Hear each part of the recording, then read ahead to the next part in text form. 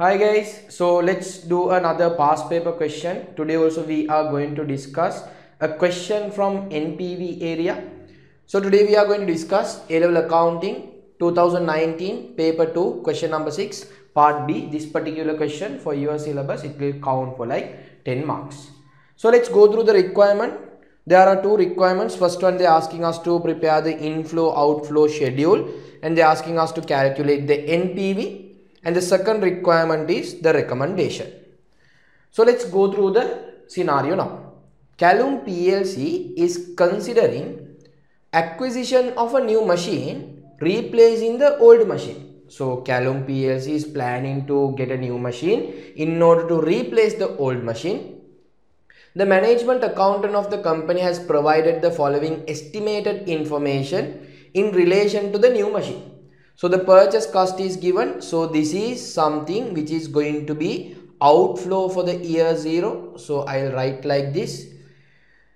Useful life of the asset is 5 years. Residual value. So we are using the asset for 5 years. After 5 years we can sell the asset. After usage of the asset, we can sell the asset for 200,000 and we can get that money. So this is a cash inflow for the year number 5. Installation charges. So once you bring the asset, you have to install it. So you will have to pay money. So this is something cash outflow for the year 0. Site preparation, again once you bring the asset, you have to prepare the site before you install it. Again you will have to spend money for that, year 0 cash outflow. Annual maintenance cost. So this is something annually we will have to incur, year 1 to year 5 every year for the maintenance purpose we have to spend 100,000 we have to spend. So year 1 to year 5 each year this particular 100,000 will become an outflow. Let's go through the additional requirements, additional information. Additional working capital requirement of the new machine is 300,000. So with regard in the working capital, I have told you there are two adjustments. One adjustment will happen in year 0. One adjustment will happen in the last year of the operation if they have given this word. The working capital is recovered at the end. So year 0 we will have to give money for the project. So the cash is going out from the business. Year 0, whatever the money that the project is getting for the working capital purpose, so as the business I can recover it back. It is recovered. So year 5 it's going to be cash inflow. The expected annual saving in the operation cost due to the new machine. So because of this new machine I am going to generate a saving every year. That means year 1 to year 5 every year I am going to save. Savings will be considering as cash inflows, year 1 to year 5. So here you can see whatever the outflows I have written inside the brackets, whatever the inflows I have written without the brackets. If the new machine is purchased, it is estimated that the old machine can be sold for 400,000 at the beginning of the project. That means when I am starting the project immediately today in year 0 present, I can sell the old asset. So if I sell the old asset, what will happen to the money? I will get money. So this is a cash inflow. This 400,000 is a cash inflow for the year 0. The required rate of return is 12%. So they have given the discounting factors. Now we have a very good understanding about the question. Now let's start doing our workings. So here I'll write question 6. Part B.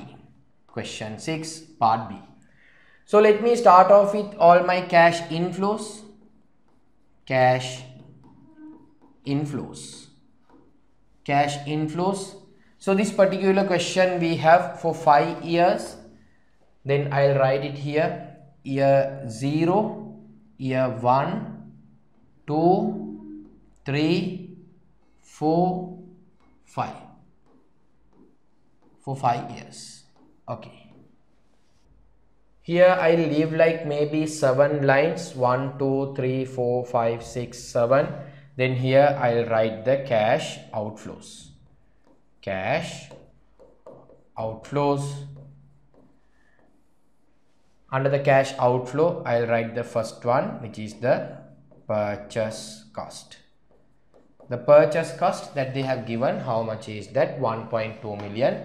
I'll do the calculation in thousands. Okay, so here 1.2 million 1200 inside the brackets cash outflow. So we are done with this. Done.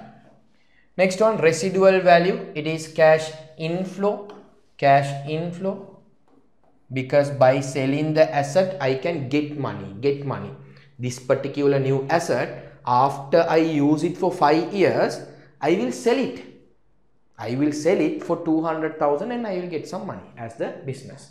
So residual value, another name for residual value is scrap value. If not, we will call it as salvage value. Residual value, how much is the value? They have given 200,000. So it is inflow for the last year. Done.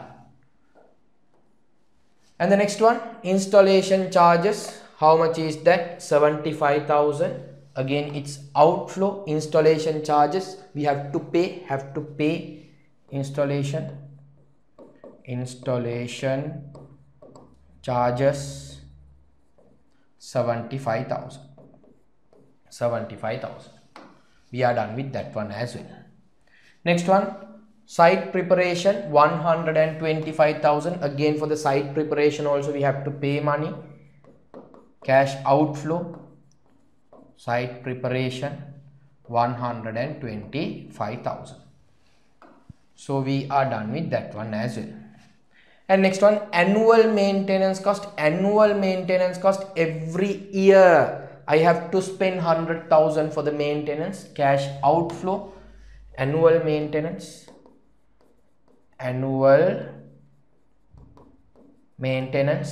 every year, year 1 to year 5, every year I have to spend that 100,000.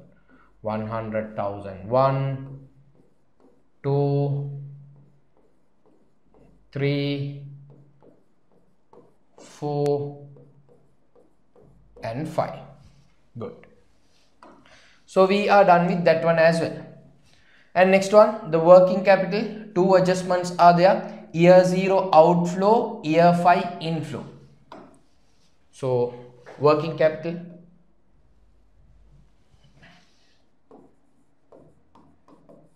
working capital 300,000, year 0 outflow, and here working capital recovery, working capital recovery 300,000 inflow. So we are done with this one as well as this one. And next one, annual saving every year. That's why year 1 to 5 saving, we'll be considering it as cash inflows. Annual saving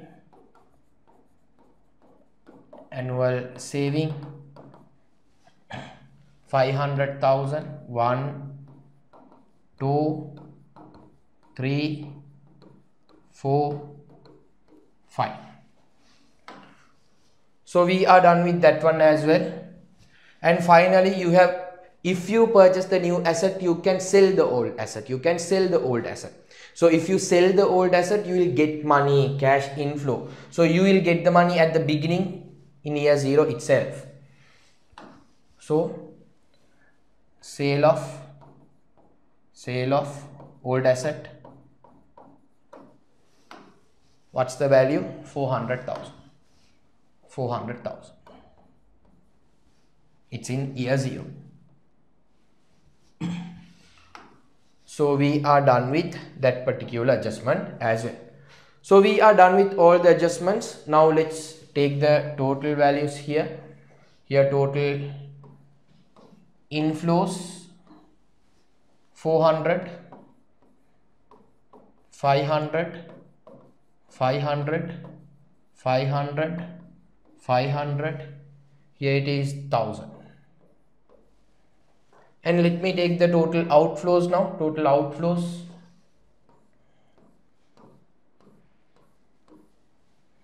So here 1200 plus 75, 1500, 1500, 1700. 1700. Here it is 100, 100, 100, 100, 100. So we have all the inflows and outflows. Now let's take the net cash flows. Net cash flows. So I'll reduce the size a little bit. Net cash flow.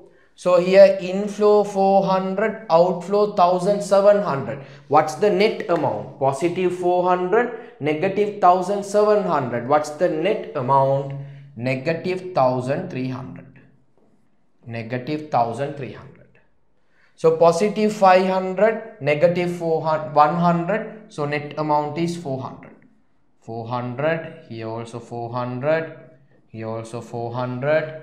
Here also 400. Here it is 900.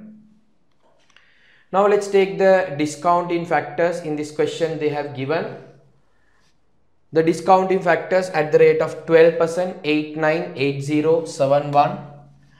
So discounting factors, your net cash flow should be multiplied by discounting factors for you to arrive at the present value. It's 12%, 89. So always year 0 discounting factor is 1. Don't forget. Always year 0 discounting factor is 1. 89, 80.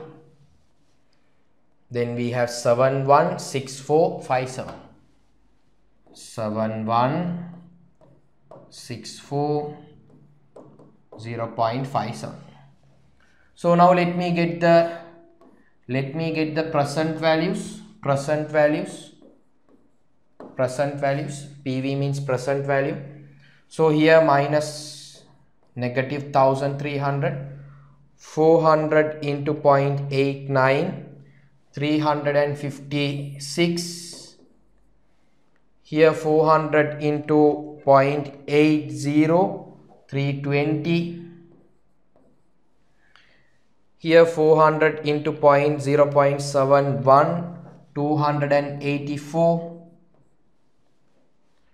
Here 400 into 0.64, 256. Here 900 into 0.57, 513. So you have a negative present value, you have positive present values. Negative present value, positive present values, negatives and positives together, we will call it as net present value. So now let's get the net present value of this question. So let's take the positive present values first. Do the positive present value addition first.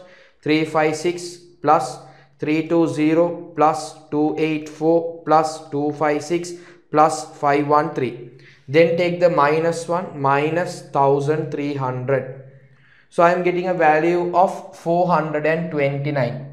NPV plus 429. 429 means 429,000. It is plus 429,000. So that's simple.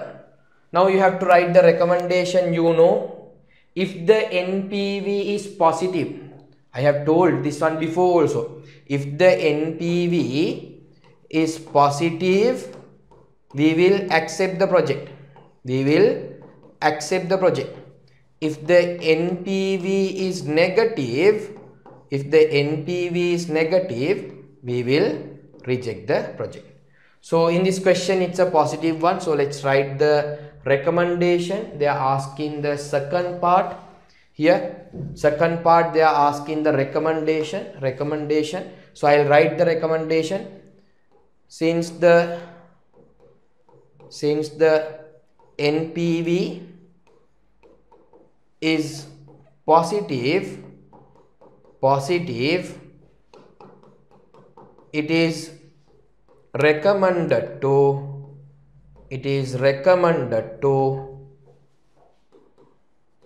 proceed with the investment. Proceed with the investment. So with that, we are done with that particular question as well. So if you have not watched my now this is not only the NPV past paper question that I have discussed.